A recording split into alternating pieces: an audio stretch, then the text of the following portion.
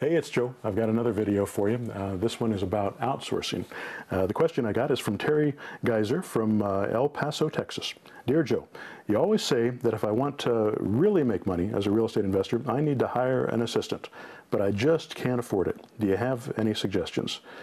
Well, first of all, you have to know what you're doing before you start outsourcing business. You don't want to start paying other people to do work for you until you know that that work is going to be productive for you, and that the leads that it brings you in is going to get you to cash as quickly as possible. So let's first of all look at your business in general and how you want to build it. First of all, you want to learn how to, I suggest, doing the for rent method first. Learn how to do that process, how to talk on the phone, how to get sellers to accept your offer, what to say to them, using the scripts, getting them to say yes in this process. That's the first thing. You want to get to the money first, and once you get a deal together, you get a buyer, you do all the grunt work yourself, you take the phone calls, you run some ads yourself, you make that all happen yourself, and you make some cash. Maybe you do that once, maybe you do it twice, maybe 3 times. Then you realize you're so overwhelmed with leads coming in, stuff coming in from all the work that you've been doing, that you need some help. And you also know that if you get some help, it's going to make you focus on the things that make you the most money, and it's going to put them on the things that just administrative work, things that just need somebody with a very low level of skill. You can get somebody for $6 or $8 an hour on Elance to do this work for you. And I show you exactly how to do that, by the way, and I even give you emails to send, or to post job postings that you can use on Elance or Rent-A-Coder or any of those places where you can find administrative people to do this work for you. And it's very easy. You just want to be very specific about what you want, and that's why I wrote these job postings, so that you can get these people. So Elance, I think, is one of the best ones out there. There's a bunch of sites like this. I use Elance all the time because it's easy, and it's all in one place, and I can go back to all the jobs that I've got going, and I can communicate with them, and I can pay them through Elance. So I really like that process. But I also, whenever I want to test something new or try a new campaign or try something new, I'll go get somebody new at Elance, or I'll use somebody that I'm already working with that needs some more work, and I'll make that happen. And these people, maybe they're in Bangalore, maybe they're in Wisconsin, maybe they're in California, maybe they're in the UK, maybe they're in Pakistan.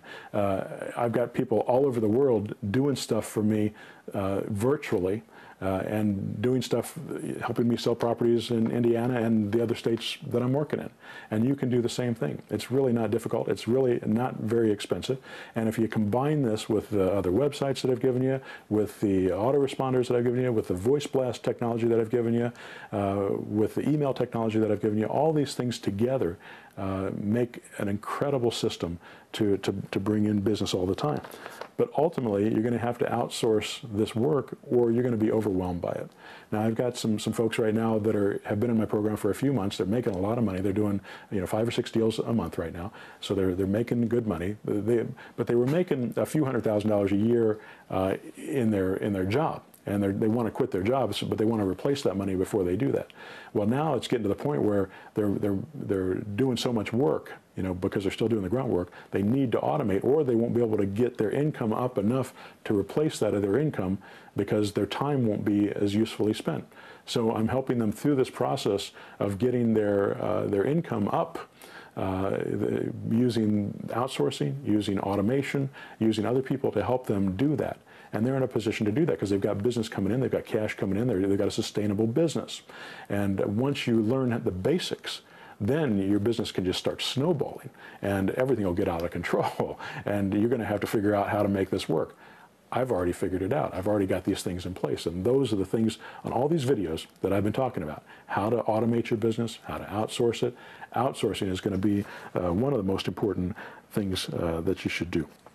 Now, some of the things that you can outsource are things like outsourcing, developing your Twitter leads, software development, for sale by owner campaigns, buyer leads, posting ads, email management, voicemail transcriptions. I mean, there's lots of things that you can do. You're going to want to use more than one person when you outsource.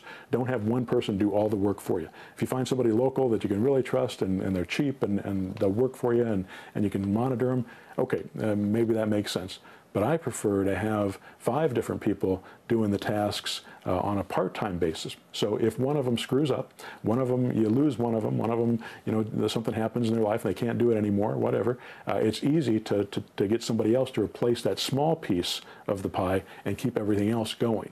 If you have one person who's doing all this work for you and they already know how to do everything, and then they leave, then you're kind of screwed. You got to start over from scratch. You got to find somebody who can take all this stuff on immediately, rather than just finding one person to do one task and doing it that way. So you've got to find a balance here. I've got some people, I've only got 2 employees right now, my mom and my dad. And they've been working with me for a long, long time, and they help me with my administrative stuff for this information business. They don't do much with the real estate aspects of it. Everything else that I have, even in my information business, is outsourced. I've got lots of people who do different things, independent contractors who do different things. That way, I don't have to pay payroll tax. I can just 1099 them at the end of the year, which I don't do, by the way. I have that outsourced to a bookkeeper who handles all that, who then submits all that stuff to my CPA, and it's all taken care of for me. All I have to do is sign on the bottom line, check the numbers, make sure they're right. You know, I get together with my bookkeeper twice a month, and we sit down and make sure all the bills are paid.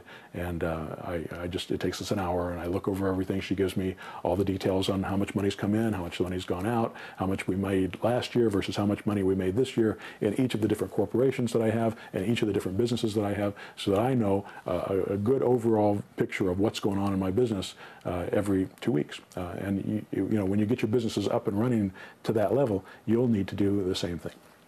Anyway, the thing I want you to take away from here, from this video, is that you can outsource all of the administrative work just by hiring somebody to do it. It's very, very cheap. You're talking 20 bucks a week. 40 bucks a week, depending on what you want to do for each different thing. If that person brings you back thousands of dollars because of the work they've done and freeing up your time so that you can do those things, or they just free up your time so that you can live your life and have a higher quality of life, it makes all the difference. So, all right, thanks now. Bye-bye.